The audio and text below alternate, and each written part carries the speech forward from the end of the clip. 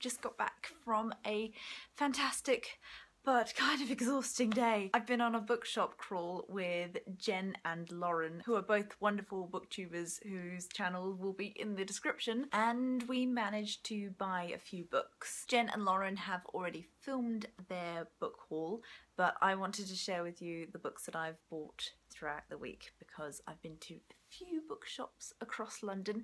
This is a very, very dangerous place to live when it is independent bookshop week. So following this, I'm going to be on a book buying ban until next month, or at the end of next month when we have a booktuber meetup, because we're going to do another bookshop crawl. So I am not going to buy any books until then. And if I do, you have permission to tell me off. Not that I do hauls, so you probably wouldn't know. But I'm making an exception because it's independent book week and I love independent bookshops and I want to help support them, and this campaign that they do is really fantastic. So the first bookshop that I went to, and I think it was last Saturday, was Stanford's, which is a travel bookshop. I bought this book, which is called Quiet London, and I had seen Lena talk about this in the video that she did with Jen Campbell, and I thought, I'm in London and I'm one of these people who likes peace and quiet, and I know that sometimes the hustle and bustle of the city will get to me. So this is a book full of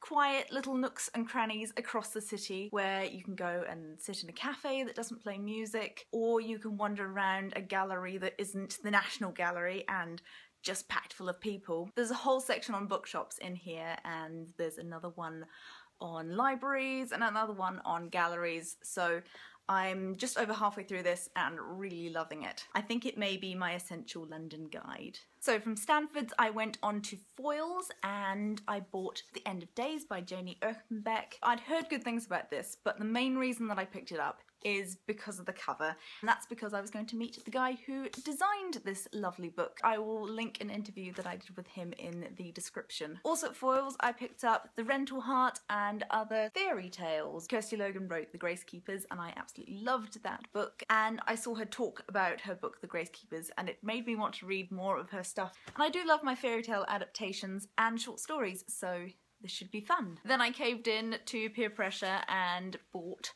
Saga Volume 1. I'm not generally a graphic novel person, but I haven't heard anyone say anything bad about this book. And I figure that even if I don't like it, it's got great layout inspiration. So on Monday, Jen Campbell and I went to Norwich and we were going to go to the Book Hive, which is an independent bookshop, and it turned out that by the time we got there, they had closed early because they were short of staff. We were really sad about that and didn't end up buying any books from independent bookshops in Norwich, sadly. But later in the week, I did pop into Persephone Books. They have these beautiful grey covers. Of course, the stars of the show in these books are the end papers. This is Catherine Mansfield's Montana Stories, because Catherine Mansfield is the best and you should all read her. Then on Thursday I was at Dulwich Books for an event where Patrick Gale was talking about his latest novel, A Place Called Winter, which I have read and absolutely loved and would recommend to all. Seeing as I'd already read his book, I didn't want to buy that, but I did want to buy a book to support the bookshop and to get it signed, so I picked up A Perfectly Good Man. This was a little bit cheaper than buying the new hardback, so I justified it that way.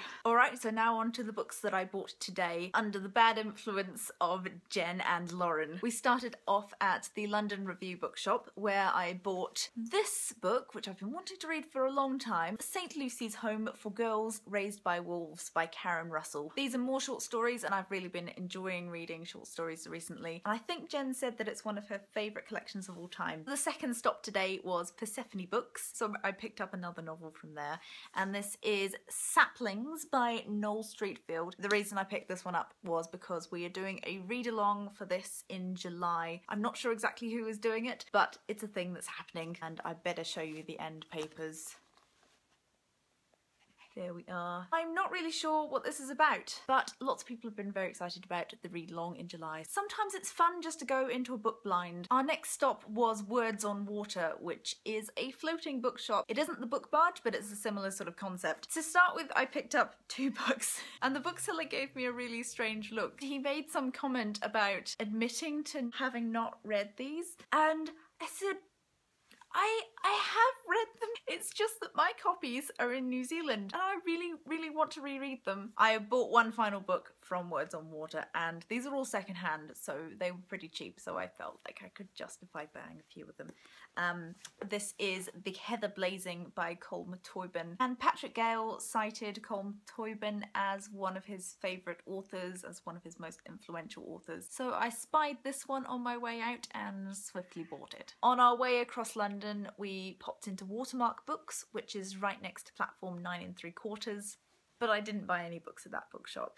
Jen made a rule for herself for the bookshop crawl that she would only buy books that she only found out about through the bookshop rather than things that she already had on her TBR or other people had recommended. So I followed her rule on this one because I'd never heard of this and neither had Jen or Lauren, but I just thought it sounded kind of fascinating and strange.